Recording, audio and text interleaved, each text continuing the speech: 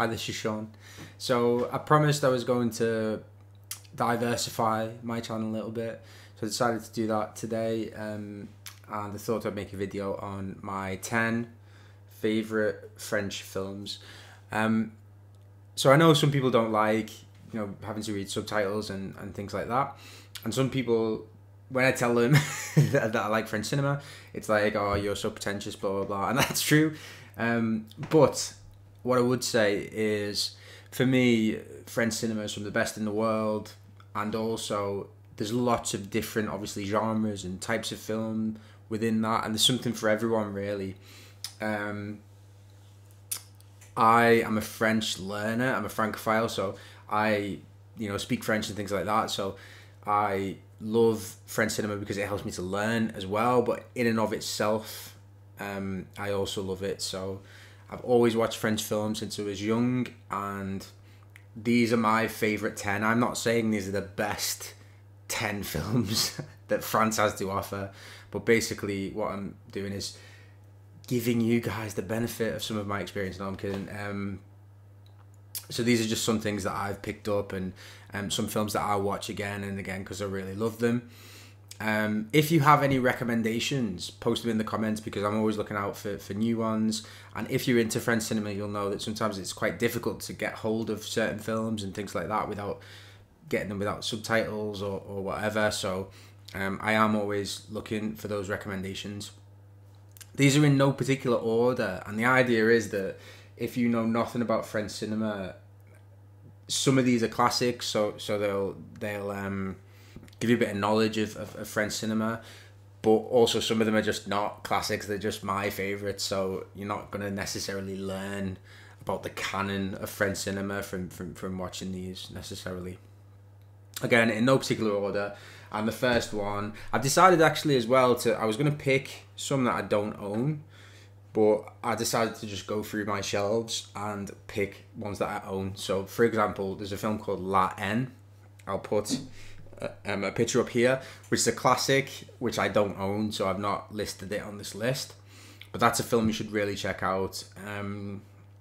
It's a film about some young men growing up in poor parts of Paris, and it's about race and their relationship with the police and things like that, and that is a classic film that you should watch if you want to know about French cinema, but I haven't included it in this list because, as I said, I do not own it. So firstly, Breathless. If I know the French titles, I will say them as well, because sometimes the titles are in French, sometimes they're in English. A Bout de Souffle, as it says on the case. And this is Jean-Luc Godard, who's a director from the new wave of French cinema. This is from 1959. And basically, it's about this guy walking around Paris with this girl. I haven't watched it in ages, so I'm not going to pretend that I completely remember the story and things like that. But this was one of the films that started off the new wave and started off a new era of cool in French cinema. A guy called Jean-Paul Belmondo is in it, and he's quite famous in France, and he's in quite a lot of films in the 60s and really well known, still alive now, as far as I'm aware, actually. Don't quote me on that. So Jean-Luc Godard, if you know anything about French cinema, he's one of the greatest directors in French cinema. He's not one of my favorites as such. Like if I'm gonna watch a film, I won't necessarily reach for one of his films, but I do own quite a lot of them because they're classics, and you need to watch them if you want to know about French cinema. This was his first film, so I wouldn't say it was my favourite one, but he's also known for being very political, so a lot of his films touched upon Marxism and things like that, particularly as he went through the 60s. And yeah, it's a classic. Should watch it if you want to know about French cinema, but it is an enjoyable film. It's a bit of a... it was like the Nouvelle Vague was kind of like the punk of French cinema in the 1950s. So yeah, watch it. Number one. This one is Rust and Bone. It's called. I cannot remember the French title. Will it be on the back? No, I know what bone is in French, but not rust. Les Eaux. But anyway, so this film, Marion Cotillard, and basically she plays a whale trainer, and she loses both her legs, and this guy, Matthias Schoenaerts, don't know if I'm pronouncing that correctly, he is, I think he's a traveller, and they live in the south of France, and a really, really gritty film. He fights for money and things like that, and helps her because she loses both her legs in an accident. I watched this during COVID, and it's just the film is like so visceral. It had such a profound effect on me physically when I was watching it. I was sobbing at the end, and this guy is quite well known because he directed a film called The Prophet, and amongst other films.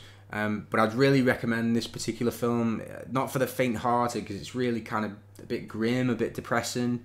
But it is a great film. I've only watched it once, and I haven't rewatched it because I don't think the impact would be as great the second time. But great film. Can't recommend it highly enough. Third, La Grande Vadrouille. I'm probably not saying that correctly. So this is a film about the French occupation by the Germans, and like basically means the Great Journey. And these two guys are trying to escape from the Nazis, and they go across across France. And it's really interesting, this film, for a British person, because Louis de Funès and Bourvil, they're quite famous in France as a kind of a double act. But there's also Terry Thomas is in it, an English actor, and it's almost like a French film that could be British, kind of. And this was very, very successful. This was up until the release of another French film called Bienvenue chez les Ch'tis. This was the most successful French film of all time in France. So it's very, very well known, and you know, it's a light-hearted view of the French occupation, if you like. It's a comedy. I'd really recommend it. It's a really good watch. I really enjoyed it. The two main actors are funny and good on the screen, and it provides a bit of a contrast to another film that's on this list. So this is a collection, but I picked one particular film from it. Cédric Klapisch, he's a director. This one here, Chacun chez son chat. It's a film about someone who loses the cat. I'm not going to pretend that this is one of the best films ever made cinematically, but I quite like light-hearted films that are just kind of lightweight and easy to watch, and they show you the cities in France and things like that. So Cédric Klapisch, I'd really recommend him because another one of my favorite directors is called Eric Rohmer, and it's a bit similar to his films. Cédric Klapisch is still making films. He released a film this year, and this collection's really good. He's quite well known in France. He makes popular films, really, so they're not works of high art or anything, but yeah, I'd really recommend Cédric Klapisch. Check him out. Another collection, and I'm gonna say the collection is what I like here, and it's the Adventures of Antoine Doinel, and this is by a director called Francois Truffaut, who is also from the new wave of French cinema. And the first film in this series was called The 400 Blows, Les 400 Coups, and that was in 1959, and it followed this young man, Antoine Doinel, and then Truffaut followed him throughout his life, obviously fictionalized. I would say my favourites are Stolen Kisses and Bed and Board. Stolen Kisses, Baiser Volé, and Bed and Board, Domicile Conjugal. And yeah, I really like the character. The films are really quite funny and quite touching, and I really love this series. I'm not such a massive fan of Truffaut, to be honest. I don't know why his films don't really do it for me, but I really love the character of Antoine Doinel and this particular series of films. This is not a collection, but I only own this film as part of a collection. So this film is called L'Armée des Ombres, The Army of Shadows, and it's by a director called Jean-Pierre Melville. And basically, the Army of Shadows is about French occupation. Again, it's about the resistance, and it's an incredibly bleak film. What's the guy called? I was going to say Milo Ventimiglia, but that's someone from Heroes. Lino Ventura. And it's just such a good film. If you're going to watch one film about the French occupation, L'Armée des Ombres is a fantastic film. Probably one of my favourite films of all time. Like I said, it's really bleak and kind of depressing. Jean-Pierre Melville, his films are like that anyway, to be honest, and I would recommend all of the films on here. That they're so good, so incredibly good. Many of them starring Alain Delon.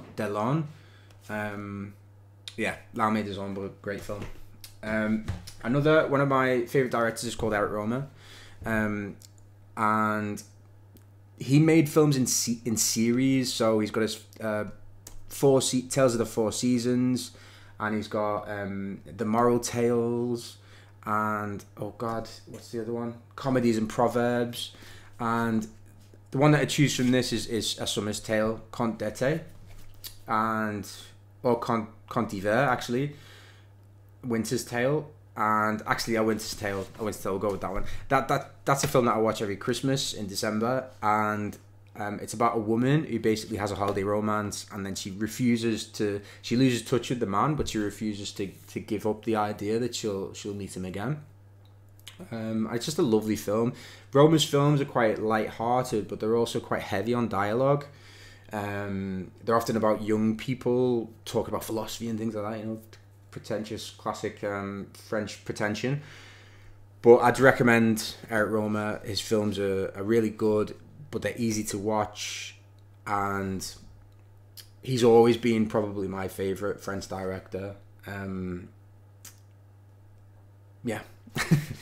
Another one, this would probably be the film that I would say was my favourite film if anyone asked me, and it's called Les Chansons d'Amour, and it's by a director called Christophe Honoré, and basically it's about this guy who's in a ménage à trois, and something happens and then something else happens. Don't want to spoil it, but it's a musical as well. I'm not a fan of musicals, but there's a kind of thing in French cinema about musicals because of one particular classic which comes next, and it's influenced this film, and they just break into song every now and again, and it's part of the story. The songs are actually good, by a guy called Alex Baupan. He's a singer in France. It's a good cast. Louis Garrel, Ludivine Sagnier, and it's a good film. It's a really good film, and Christophe Honoré, good. I don't like all of his films, but this one is one of my personal favourites. And then next, The Umbrellas of Cherbourg, Les Parapluies de Cherbourg. This is about a young couple who are in their first love, and it's got music by Michel Legrand and Jacques Demy. And Michel Legrand's really famous as a composer in French cinema. Jacques Demy is famous too as a director. It's got Catherine Deneuve in it, who's obviously very famous.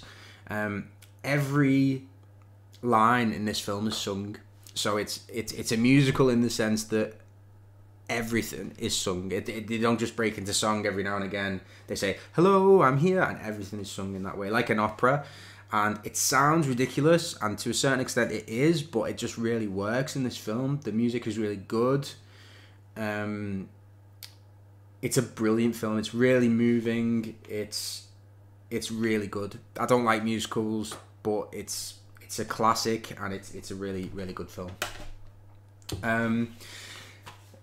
The Double Life of Veronique. This guy called Krzysztof Kieślowski, he wasn't French, he was Polish, if I remember rightly. And he started to make films in France, and he made a series called Three Colours about the colours of the French flag. This one is about a woman and her doppelganger. I think one's in Poland and one's in France. And it's just a brilliant film. I mean, cinematically, it's so good.